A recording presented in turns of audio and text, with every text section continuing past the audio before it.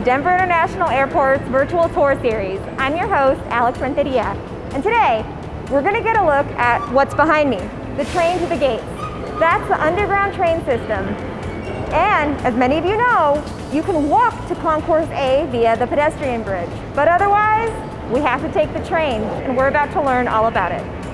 The train operation is really technical, which is why we have Matthew Smith, Denver International Airport's Train Program Administrator, here with us today. Thank you so much for joining us. It's my pleasure, Alex. Let's begin by checking out where the train operates. Let's do it. Alex, our train operates beneath the airport and airfield in 2 tunnels. Each is over 1 mile long. The train travels about 130 round trips every day, going over 160 miles. Wow, that is a lot of trips. Now, does each train take the same route? Great question, and not exactly. We have 7 4-car trains that travel between the terminal and concourses. When it reaches Concourse C, the train reverses directions.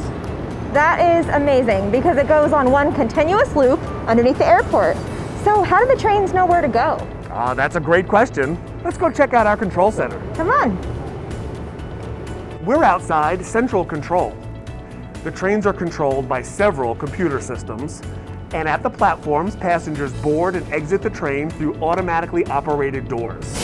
On average, a train arrives every 2 to 3 minutes, and it takes 5 minutes to travel from the main terminal to Concourse C.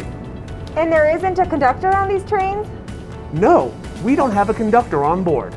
A system controls the movement of the train from this facility at Den. Here, train operators monitor the train's movements and respond to any problems. Technicians inspect each car, deep clean the cars, and perform necessary maintenance to keep them in good condition.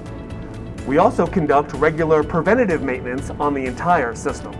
Wow, a lot goes into keeping these trains in tip-top shape, including cleaning and disinfecting each car amid COVID. How many cars do run underneath the airport? We own 31 vehicles, 16 of which have been with us since we opened in 1995. Those 16 have traveled over 22 million miles. I imagine there's plans to reinvest in more trains. Absolutely. We have 26 brand new vehicles coming our way.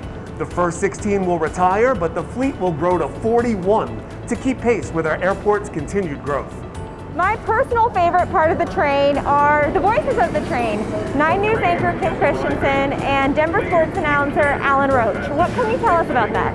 Alex, we call that the train call, and the voice of the train has become a fixture of our airport. Alan and Kim were selected in 2018 following an online poll of over 75,000 of our passengers. That's incredible. Thank you so much for taking on this tour, Matthew, and thank you for joining us behind the scenes on the train to the gates. For more information, visit flydenver.com, and we'll see you next time.